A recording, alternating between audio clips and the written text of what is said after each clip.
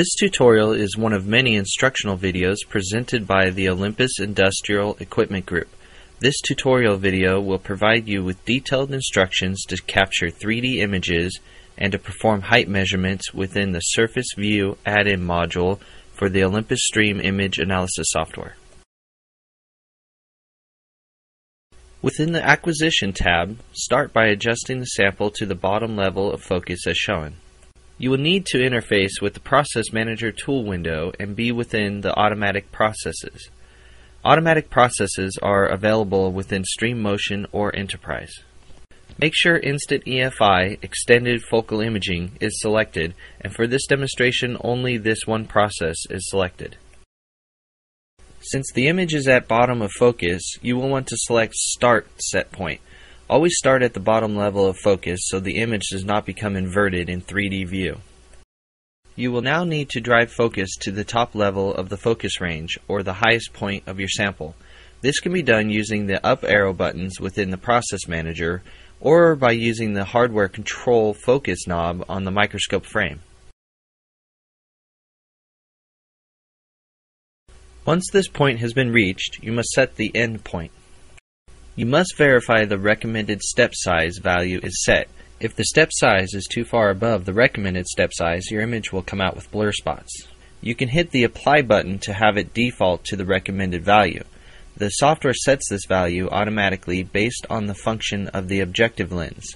Once the step size has been determined, it will display the number of Z slices required for this magnification and Z range. Once the settings are complete, you will simply press the Start button at the top.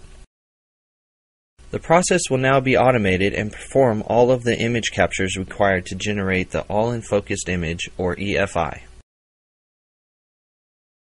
You can watch the progress of the automation at the bottom of the image window, or cancel it at any time.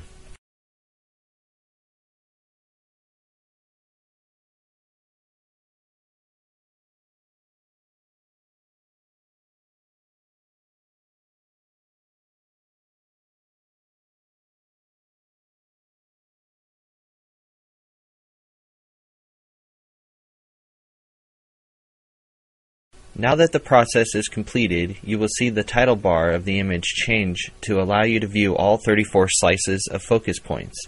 You will want to perform a process to generate the EFI image with a height map.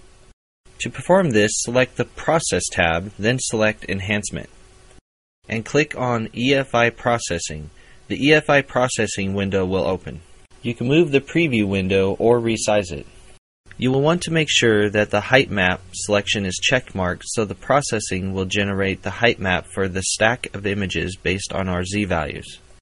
I also like to have it generate a new document as an output, so you can always go back to your original if you need to make changes. If this is not selected, it will overwrite the original document with the EFI image. Once this is done, you can simply click OK to perform the process. Once the process has been performed by the software, you will see an Extended Focal Image, or EFI. To create the 3D rendering of this image, you have to select the Surface View button at the top title bar of the image. The Surface View option is the module to produce the 3D image rendering and is a special add-in module to Stream Motion or Enterprise. Now the 3D generated image will be displayed with the default texture overlay. You can simply click on the image and drag it to rotate or tip. You can also zoom into the image with the slider control under Navigation.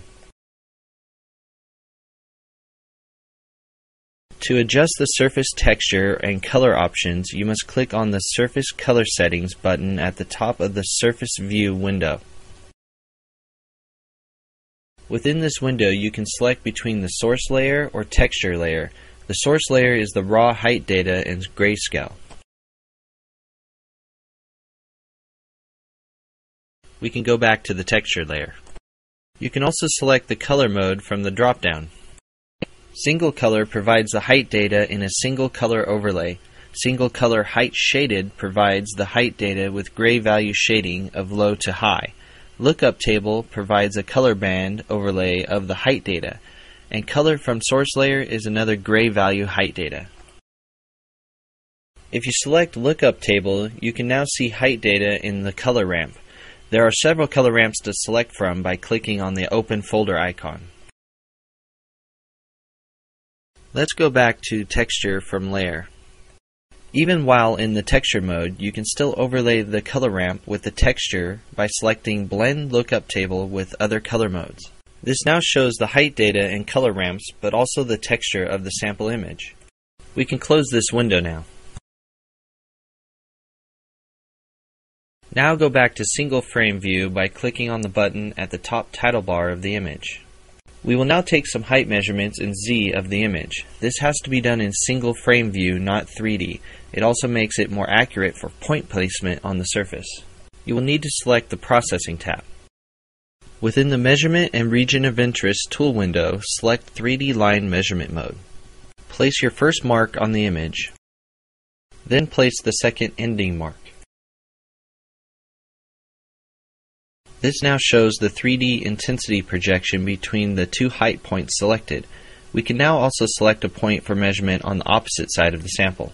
This second point shows the same height measurement on both sides of the sample as expected.